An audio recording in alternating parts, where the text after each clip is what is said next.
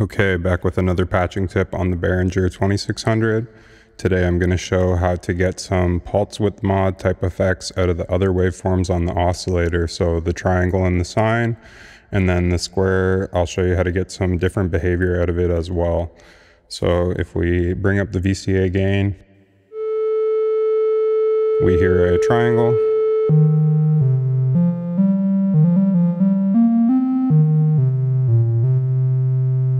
So in a lot of my videos, I am cross-patching the saws of the oscillators to get some like ring mod type effects. I'll show you quickly what that sounds like.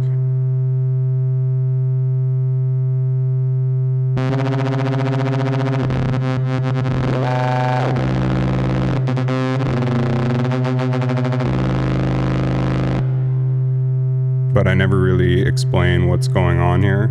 So the way it works is if we take a DC source to the saw output, you can see on the scope a little bump appears if we move the amount of voltage.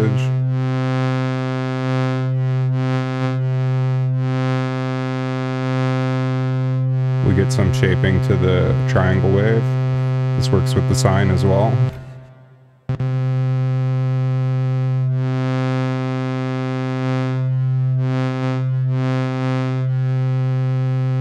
So you can take an LFO and send that to the saw output and get some pulse width mod type effects out of the other waveforms.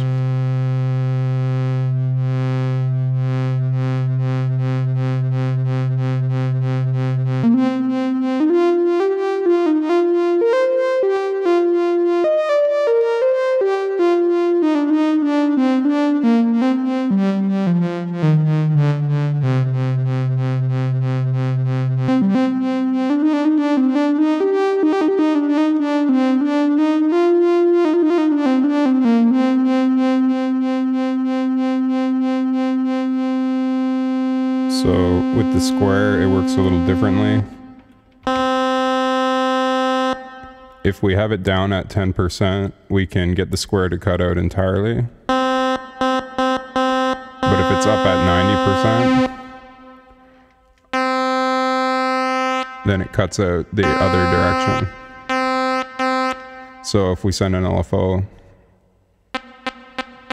you can get these little periodic squares coming through.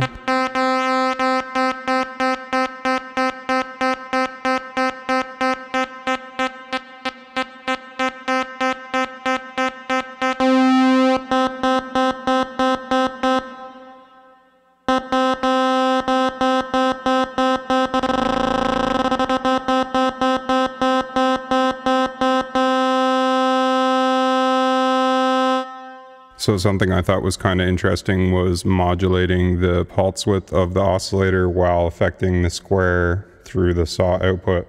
So if we take, say, oscillator 1 and send it to the pulse width,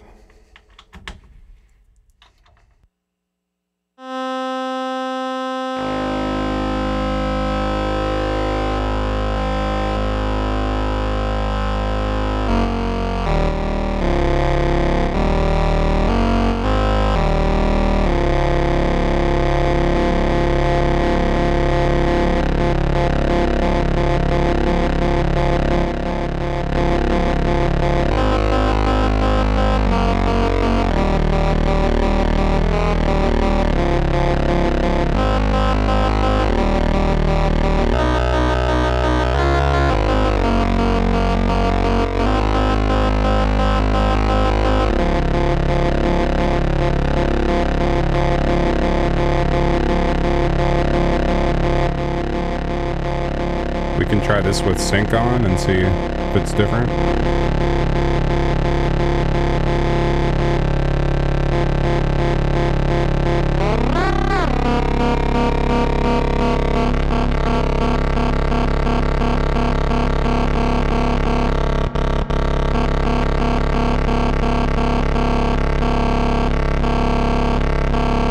Let's try this with like sine instead.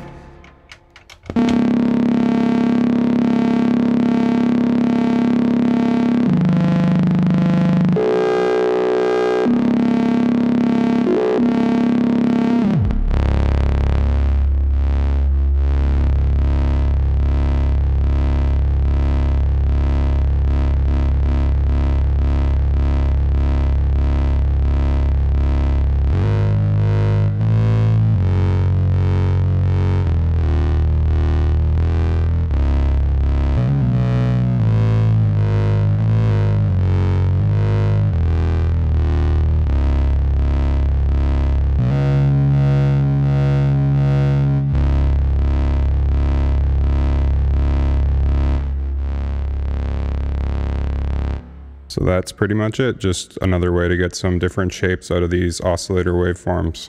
Thanks for watching.